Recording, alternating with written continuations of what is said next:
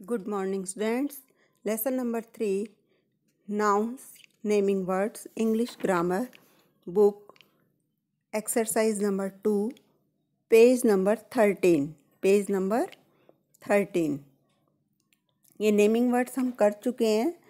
Last week हमने persons, places, animals और things के नेम लिखे थे.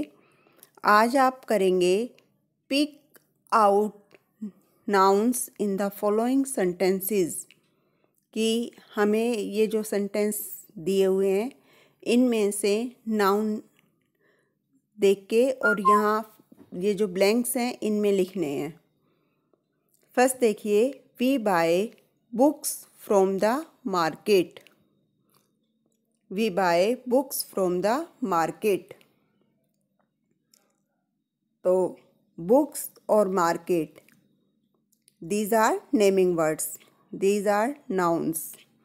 तो आप बुक्स और मार्केट को फिल इन द ब्लैंक्स में लिखेंगे. Second, the ship sailed on the C. The ship sailed on the सी. तो शिप और सी को आप फिल इन द ब्लैंक्स में लिखेंगे. The earth moves round the sun. The earth moves round the सन. अर्थ और सन को आप ब्लैंक में लिखोगे. The train left the station. तो ट्रेन और लेफ्ट जो है वो नाउन है, आप नाउन की जगह लिखेंगे. The lion lives in the done.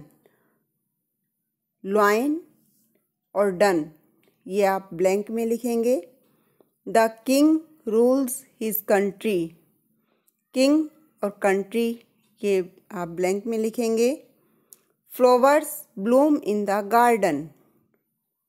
Flower और गार्डन ये दोनों नेमिंग वर्ड्स हैं, आप फिल इन द ब्लैंक्स में लिखेंगे. The Ganga is a Holi river. Ganga और रिवर नाउन्स हैं. आई ईट bread and butter. Bread and butter noun है. These are plants and trees. Plants and trees ये नाउन है, तो आप नाउन की जगह लिखेंगे. अब ये जो हमने वर्ड्स चूज़ किए हैं ये या तो पर्सन्स नेम है, या प्लेसेस नेम है, या एनिमल्स नेम है, या थिंग्स नेम है. आप फर्स्ट में देखिए, बुक्स मार्केट ये थिंग्स नेम है. मार्केट जो है वो प्लेस का नाम है और बुक जो है वो थिंग का नाम है.